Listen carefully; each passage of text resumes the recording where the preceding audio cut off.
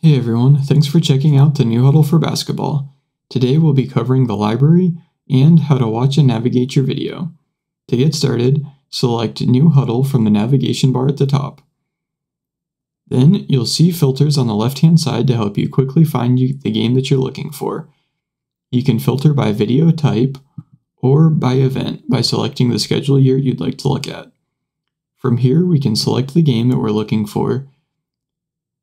If we'd like to open up multiple games to analyze our data, you can select the blue circle to the left of that video, and then select the play icon. This will open up both videos for us to analyze.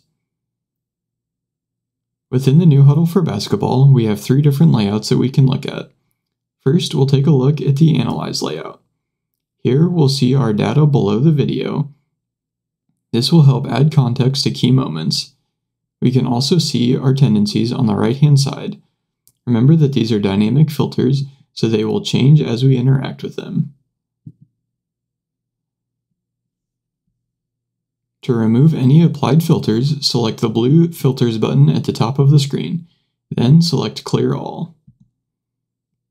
Next, we'll take a look at the Navigate layout. This will remove the tendency filters from the right-hand side of the video and leave us with just the context of the key moments below the video. Lastly, we can take a look at the Watch layout. This will remove the key moments from the bottom and give you a full-screen video player. This can be helpful when adding drawings or annotations, or when using the new pan and zoom feature that allows you to zoom in on any point of the video.